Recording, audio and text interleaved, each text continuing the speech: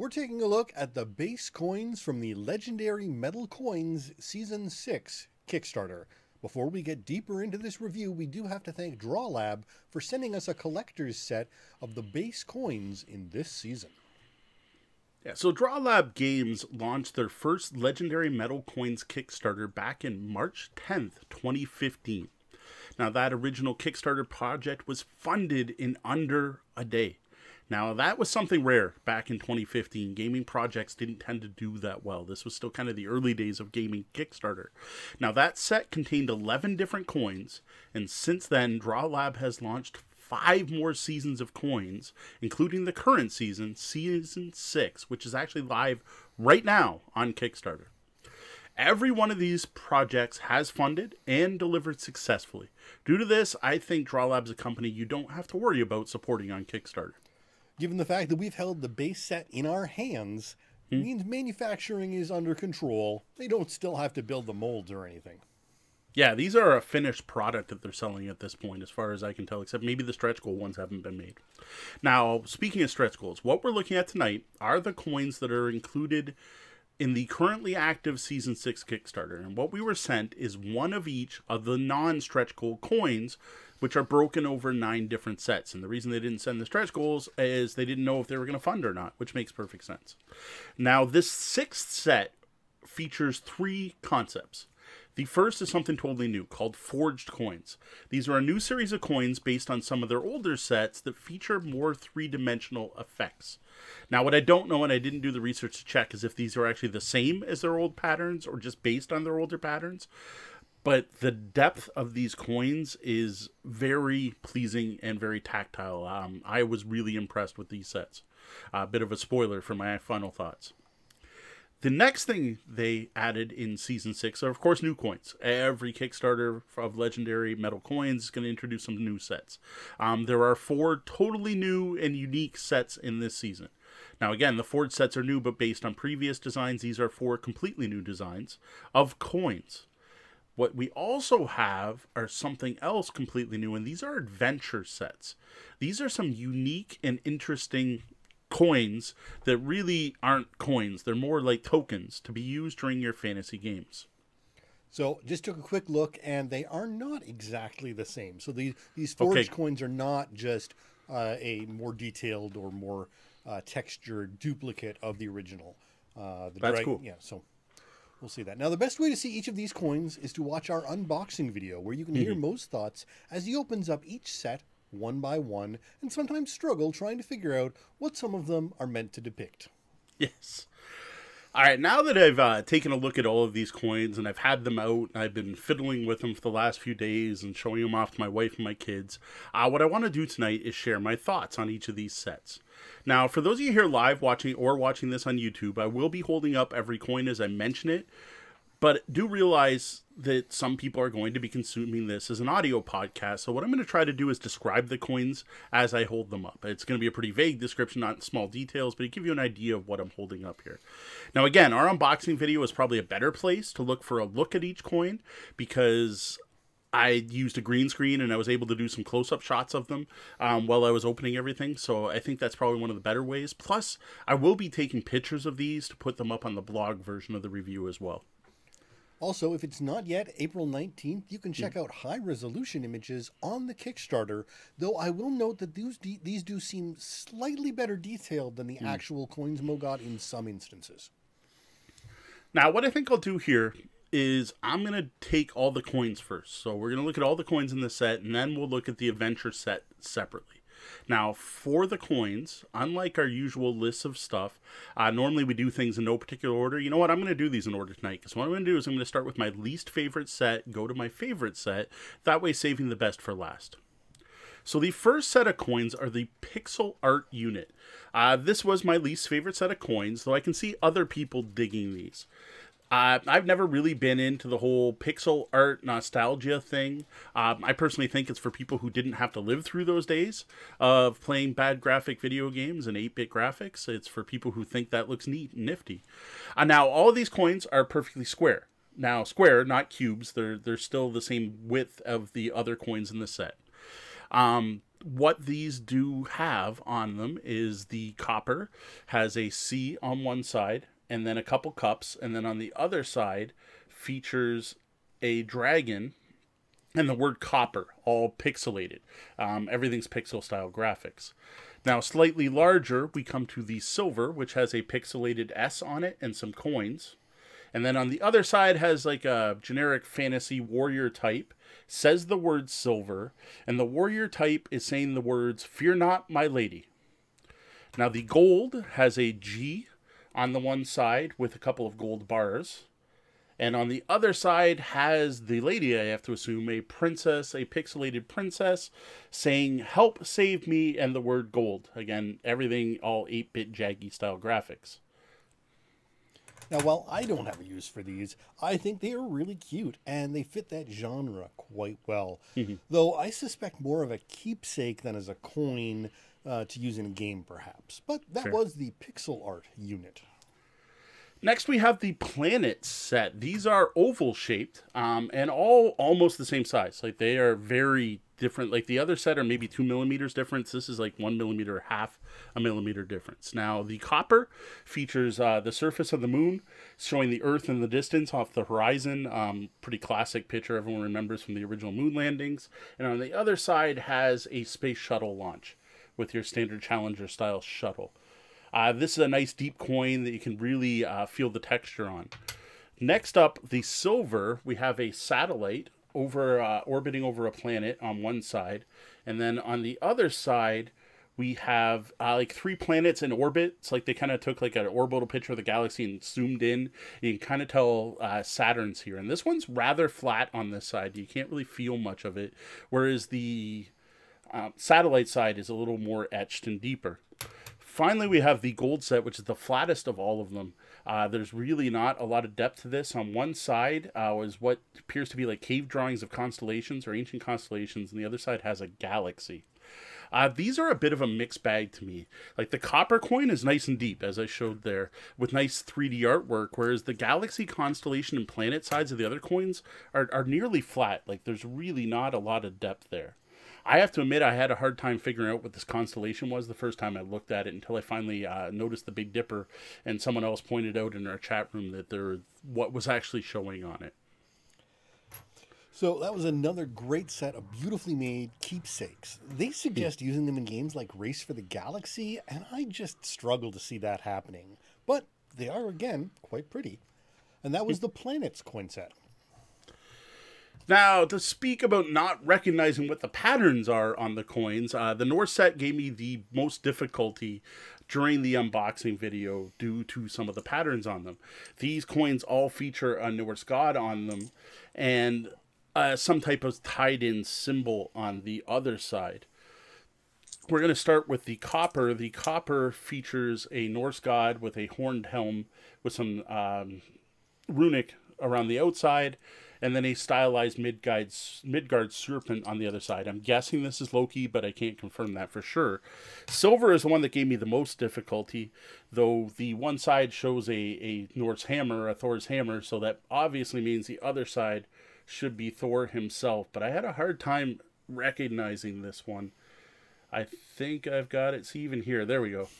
Hopefully you can see Thor there. So you have a very stylized Thor with like a pattern around the outside of it. So that is the silver Norse god coin.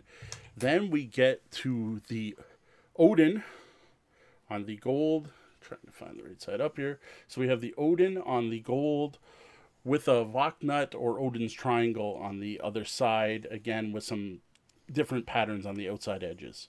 I do think it's worth noting that the Vaknut has been used by hate groups recently, have been co-opted by that, so there may be some concerns with this particular symbol, but it is Odin's triangle on an Odin coin, which I think makes sense to me. Now, overall, these are decent. They have a kind of worn, ancient, beat-up look to them that I really like. It fits thematically, but they tried to put so much detail into the actual gods, they make them hard to see. Like, even the Midgard serpent just kind of looks messy instead of well-detailed. I would love to see a forged version of this set with deeper carvings in it. Yeah, and this was the set that to me most suggested the slight difference in detail quality between those Kickstarter images and the actual coin. Though, Still a fantastic set for Norse mythology lovers. And that was the Norse Gods coin set. All right, next is the Atlantis set. This one really stuck out to me for featuring really cool designs, as well as not featuring perfectly round coins. Now, similar to the Norse set, these kind of look beat up and well used, but more so, these actually look like they were unprofessionally cast, so they're not perfectly round. Now, the first one is the copper, which is round, but has about a 3mm notch at the top of the coin or bottom of the coin, however you hold it. And that's on a side, and the one side has like a labyrinth on it or a maze. And then on the other, you have a trident, you know, your typical three-pronged fork.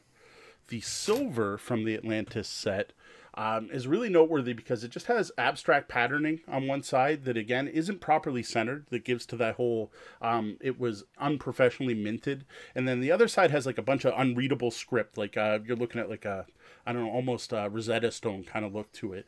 Now, what's really striking about this is there is a giant A cut out of the stone. Like literally you can see through this coin through the A on the stone, or sorry, on the coin, which I thought was a really neat touch. Finally, we have the gold. The gold here is it's roughly round. It's the most non-even edge out of all of the coins in the set. And it features a octopus on one side. And then on the other side, you have a mermaid and a crab. Now, notable of this is similar to the A on the last one. This has a hole cut through it. Now, that sticks to traditions of some of the ancient coins of the real world, where people would put thread or have these on a necklace or on a bracelet to be able to store their coins. So that is the Atlantis set. And I thought they were the most distinct, I think, out of all the sets. Yeah, these have the most old world historical coin feel. You can really believe, looking at these, that they were dug up by some archaeologist somewhere. And that is the Atlantis coin set. All right, next we're going to get into the forged set, and we're going to start off with the forged cultist set. Now, as mentioned earlier, the forged coins are based on existing patterns, but not exact to them, as we did find out. Sean was able to see they did change up the patterns. So it's inspired by older sets, but these are unique patterns, and these are just much more three-dimensional in nature. I love this three-dimensionality. I love the patterns on these coins. Like, it's deep enough you can trace them with your fingers. I love just holding on to these and kind of rubbing them. Like, there's just something cathartic about it. I actually think these would be great fidget toys for someone who benefits from stimming. Just give them a set of these coins just to kind of hold on to and play with.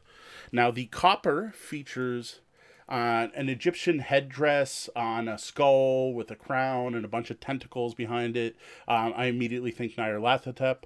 And then on the other side, you have a runic eyeball surrounded by more eyeballs and some concentric symbols, circles with symbols around it. Basically a bunch of runes on there. Then we get to the silver, which there's a kind of beholderish looking thing, which is a mess of eyeballs all held together by a bunch of tentacles.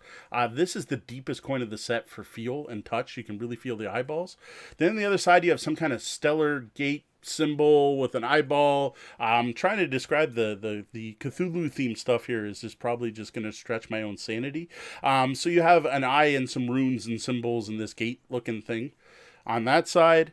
And then we get to the final gold coin, which features more tentacles and eyes, more like a pile of 4 eyes in the middle with tentacles growing from it. And then the other side, an abstract kind of curvy symbol with 6 points inside a couple concentric rings that also have 6 points on them. Again, trying to understand them more than that would probably just cause some sand loss. Not personally into the theme of this, but the quality is undeniable, and they still keep a hint of that old coin feel from the Atlantis set. Mm-hmm. And that was the forged cultist set. Now, the Forged Dragon set was the first set I opened and immediately set the mood for what I discovered going forward. Like, I opened these and I'm like, oh, these are even nicer than I thought. I just couldn't wait to look at the next set. And actually I did. I held off until we did an unboxing video, and that was hard to do. Again, these are featuring nice deep patterns, nice deep cuts. These are a forged set. So you've got that really nice texture to them. The copper features a large forward-facing dragon head, surrounded by a ring with a pattern on it. And then on the other side, you have a more abstract serpent-style dragon on the back side of it. Then we get to the silver, which features a dragon head in profile this time with some like wispy smoke around it and a braided pattern on the outside. And then we get to the other side, has an abstract, I would say Celtic Gaelic style dragon with a pattern around the outside of that. And then we get to the final gold coin, and this is actually my favorite of the designs. It's an Ouroboros style dragon where it's eating its own tail, and it's around a dragon egg, very Game of Thrones looking scaly dragon egg. And on the other side you have a very heraldic style dragon surrounded by Celtic knotwork. This is a really impressive set. I really like the look of these ones. Very impressed by them. And while not the fanciest ones we're going to talk about, these might be my favorite for their looks. And the copper one in particular really catches my eye. That is the Forged Dragon set. All right, the Forged Dwarven set, which is our final Forged set, is, as you can see, another set that's not actually round. Instead, these are angular and geometric, which I actually think fits dwarves very well. Now, the copper is hexagonal, features an anvil on one side, and a dwarven helmet on the other side, as well as some patterns on the background. Kind of knotwork looking, but more angular. It's not curvy, it's very straight. Reminds me of the Not Dice Squared 2 expansion, actually, the way those are designed. Then we move on to the silver, which is also hexagonal but bigger, with a big double-bladed axe, and then a dwarven gateway, like a doorway. You know, I think of the Halls of Durin or something like that. And on the other side, for any Warhammer fans out here, this is obviously a dwarf inspired by the Troll Slayer character class from the Warhammer world, with the grizzly beard, the bald head, and a huge mohawk, in a ring surrounded by runes. And then finally we get to the Dwarven King, which is a stylized, the gold coin features a stylized Dwarven King with bejeweled beard and hair and a helmet with a pattern behind it. I'm not sure how many sides this is, but it's 2 sides more than a hexagon, so an heptagon, possibly octagon. Maybe this would be this would be an octagon? No, it's not enough sides for an octagon. Anyway, again, angular sides. These are my favorite out of all the sets. I really love the look of these Dwarven coins. It makes me want a set of Elven coins, just because I feel like if I have Dwarven coins, I need Elven coins. But I really dig these. A great gift for all your Dwarven friends. And that was the Forged Dwarven set. All right, next we have the 2 adventure sets, and I'm going to start with the adventure potion sets. Now, there are 2 of these included in the set, and they have a rather unique potion-like shape, one being a round bottom and the other being kind of a half crescent bottom. And at the bottom of these, it's kind of notched, and in it, they put glossy lacquer in it. And there's a red potion and a blue potion. And when I first saw these, I was a little disappointed because the other sides have no lacquer, and they just look unfinished. And it wasn't until I went to the Kickstarter page and I saw them showing like a D&D character sheet and someone flipping it over, I was like, oh, that's supposed to represent the empty potion. The problem is, like, the divots there for where the lacquer would go, and I just wish they had put clear lacquer on that other side. I think that would have been the next step that really would have kicked these up a notch, because as it looks, it just, to me, the backs look unfinished. I would have liked it more the other way. These seem like a cool way to track potions. The only problem I have is with the collector set, I just have 2. And like, what D&D party only ever has 2 potions? I think you'd need a lot more of these. But they are still really cool tokens they could probably use for other things like inspiration or something else. And that was the adventure potions. All right, finally we get to the final set of coins, which I'm holding up air quotes right now. These are the adventure weapons. These are the most impressive as far as how they're made and how well crafted they are. Each of these features a fantasy weapon of some type in a ring, and they're twice as thick as the rest of the coins. Like, I think to make these, they probably took 2 coins and somehow pressed them together. Now, the outside edge of these coins forms a ring of some type on all 3 of these sets, and then in the middle is a weapon. And it's kind of like suspended there, because all the negative space around the weapon is cut out, so you can totally see through these. It's like the weapon's kind of hanging there in the ring. Now, there's a hammer, an axe, and a sword. Now, the hammer is 2-sided, and both sides are identical. Like, it looks the same. Now, the axe is also 2-sided, and something I totally missed when I did the unboxing video is there are words around the outside of the axe. And it says, warriors don't show their heart until the axe reveals it. And this is cool, But on one side that's readable, and on the other it's in reverse letters, like it's not readable, which is just a weird choice for me, especially because the sword is the most impressive of the bunch, because it's two-sided and the two sides are actually different. So on the sword coin, what they did is you have on the one side you have the full sword showing, basically, like not the full blade, but you can see the sword. It's in the front, and it's overlaid over two rings, one deeper than the other. While the other side of it is seeing only the part of the sword you can see through the rings. So there's a distinctly two different sides on this one, which is a really nice effect, but makes me wonder why they didn't do something similar for the axe, at least to flip the words. Now, while I think these are really cool, I don't know what to do with these. Like, these aren't coins. These are some kind of tokens. And I don't know if I'd want to put them on an adventure map. I don't know. Like, I think they'd be great for, like, inspiration. Here, you earned inspiration. But then why does it matter if it's a sword or an axe? Maybe you use it to represent a magic item. Like, oh, you found the +2 Flamebringer, and here's a token to represent it. Though I don't know why you need it. They're neat, but I'm just not sure what I would do with them. So these, to me, are token more than coin. They wouldn't look out of place on a map as a character marker. So you can have your party represented by these on a map, or even if you could find a way to make them into a standee for moving around. But that was the adventure weapons. Yeah, now note these weren't considered, like, they're in Legendary Metal Coins. That's the name of the Kickstarter, but they don't try to sell them as coins. They're adventure tools as that, which actually, if you go on their website and look at the older ones, they have things like spell trackers, and they've got the elements for Gloomhaven. Like, they don't just make coins. So what I just showed off, coin by coin, is basically what they call the collector pledge level, where you're going to get one of each coin. Now, again, the sets we looked at tonight don't include any additional unlock stretch goals. Normally, you would buy these coins in 24 coin sets. They contain 10 copper, 8 silver, and 6 gold coins. Now, it's also worth noting that as part of the current Kickstarter, you can also order any of the previously released metal coins. And I gotta say, like, having these now, I kind of want the rest. Like, the collector in me wants Legendary Metal Coins 1 through 5 now, because they're shiny. Yeah, these are... wow, I completely lost.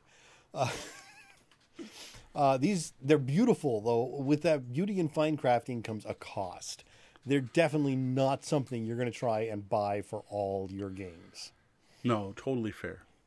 Now, I got to say, I knew I liked the coins before I agreed to check these out. Like, when I approached Drawlab to ask for a review copy of these, and I'm like, I'm gonna like these no matter what, right? And then they showed up, and I'm like, I was actually even more impressed seeing them in person.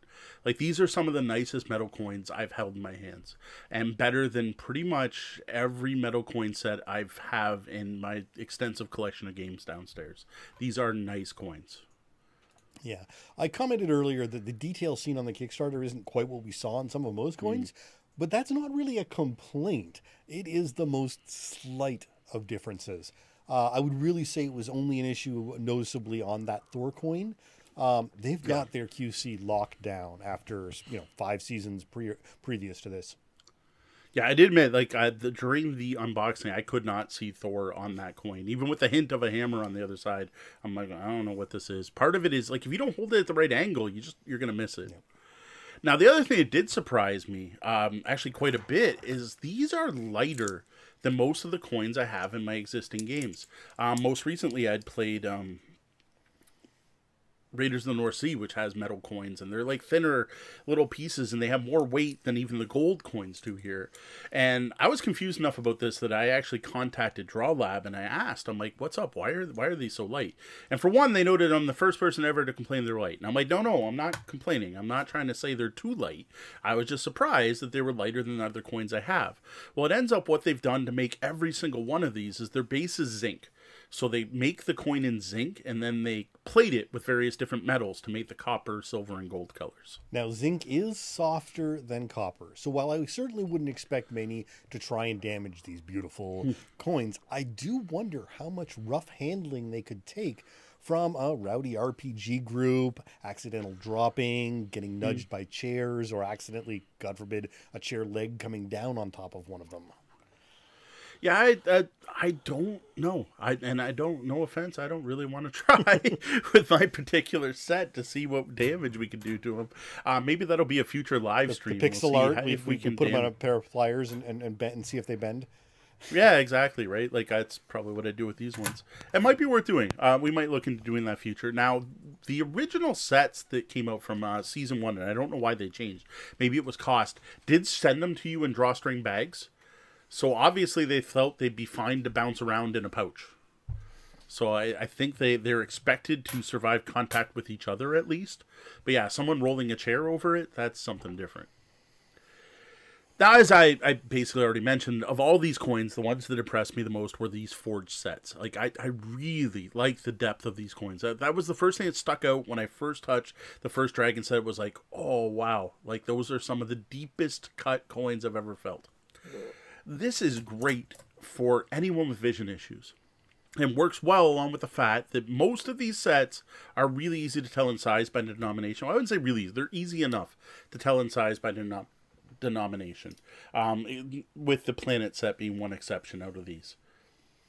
Yeah, the size difference are often only a couple of millimeters or less. So unless you've got all three of them in your hands, you might not be able to easily identify which one you've got in your hand based on size. Yeah, if you were reaching in a bag with all of them, you could probably tell them apart. Yeah. But feeling what you have in front of you, unless you did have all types, it might be difficult. Yeah. I agree. Yeah. That's totally true. Now, as for the designs, I obviously like some more than others, which is cool. Like, that's acceptable. That's what I expect, right? The advantage of having so many different sets of coins is there's probably something here for everyone. Well, I'll admit, I am not really a fan of the pixel art set, but I'm sure there are Zelda or Minecraft fans out there that will love them. And I appreciate the number of options. Like, just in this Season 6 is 9 different sets of coins, and each of those sets has 3 different coins in it. Now, one thing did come up while I was looking at these is that a fan of the show, Red Meeple Ryan, who also happens to be a blind meeple, asked if there was anything on the edges of the coins to set them apart. Anything you can feel like denominations on the edges or a different texture on each type. And sadly, that is something you are not going to find here. All of the round and rounded coins have perfectly smooth edges. The only ones that don't are like the ancient style coins, the Atlantis set, but that's just... they're bumpy, like they're unfinished, and I don't think that's going to actually help you from being able to tell them apart. Or, for example, here's one of the cultist sets, and you can kind of tell it's not quite round, but I don't think feeling that, you're going to know which coin that is. Now, what I did do with this information from Ryan is I reached out to Drawlab, my contact who sent me these, and I said, hey, I've got a blind meeple here who is wondering if you've done this on any coins, and suggested doing it on future sets, and this is something that we'll start looking into in the future. They noted it was something that hadn't been brought up before, and it's something they hadn't considered, but it is something they should be able to do going forward. So that's something I'm looking forward to seeing in Legendary Metal Coins Season 7. It's good to hear that they're open to that sort of, constructive criticism about their product. Yeah, I just hope it actually leads somewhere. Now, one of the other things I do think needs to be mentioned, Sean mentioned this, that these are not cheap. They're not, they are not, they are rather expensive. So a standard set, this is the MSRP, the standard set of 24 Legendary Metal Coins will cost you $29.99 US. Now, that's more than $1 a coin. Now, there are some bulk deals, and there's pledge levels in the current Kickstarter where you can get 10 sets at once that do drop it to cheaper than this. Plus, Drawlab does offer some non-standard sets where you can get like just 10 silver coins and stuff like that can vary that cost. But just looking at the generic, I want to buy one set of metal coins, you're looking at $30. Now, that's not cheap, but I don't think it's actually unreasonable. These are some really nice coins. And let's face it, every one of these coins is a luxury item. No one needs to own metal coins for the games. It's a nice to have. It's a bonus. It's something you can do to bling out and improve your games, or to add a sense of immersion, or to add a role-playing element or a prop to your game. And to be honest, I think this price point is perfectly fine for what they are. So that's $30 for 24 coins, but for many games, that's not enough to replace the coins in the game. So you do need to bear that in mind as well, that $30 may not, that one set may not cover what you need.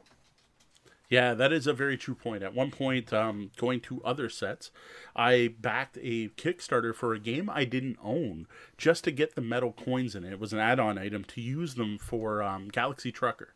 And I ended up having to buy 4 sets to be able to have enough to replace all the cardboard.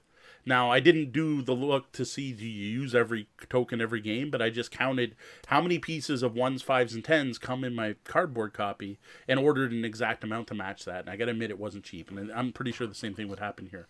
I don't know how many games would have just enough money, like especially you're playing like a game of D&D where your characters might be carrying around hundreds of gold. You're probably not going to want to represent that with metal coins unless you decide that the coppers are each 100 gold or something like that. Now, overall, I expected to be impressed by these. As I said, I reached out to them to say I'd love to check these out, and I was duly impressed. Like, these are very nice. They actually exceeded my expectations. Yes, I preferred some sets over others, but all of the coins are very well made. I can't complain about the quality of any of these. The design, I might have not liked some as much as others, but you know what? That's fair. You're probably going to feel the same way. Anyone else that looks at it is going to have their favorite set. Even Sean and I each have Deanna and I each have our own favorite set. Myself being the Dwarven Forge set, Deanna's being the Atlantis set, and Sean's being the Forged Dragon set. So even between the 3 of us, we each have our own favorites. These, I personally love the Forge sets. I really like the deep cut of these. I don't think it's a cut. I'm pretty sure they're it's injected molded or something. But the cut of these, or the stamp quality, the depth of the forged coins are really impressive. I am looking forward to seeing more forged coins from Legendary Metal Coins. I also really like the adventure pieces, which aren't coins at all. I thought they were really neat. Like, I like the set. I'm not sure exactly what I want to do with them, but the quality of them and the ingenuity there is really cool. If you're shopping for some high-quality, unique metal coins for your games, I gotta say, Legendary Metal Coins is the place to look. I don't think you're going to be disappointed. Get the sets you like, avoid the ones you don't, and I think the price is justified, though, as Sean did mention, could get expensive if the game you're trying to upgrade does have a lot of coinage in it. When you've got a chance, be sure to also check out our written review of these coins over at tabletopbellhop.com, and be sure to check out Legendary Metal Coins Season 6 on Kickstarter. As of today, Wednesday, the 31st day of March, you've got 13 days left to back.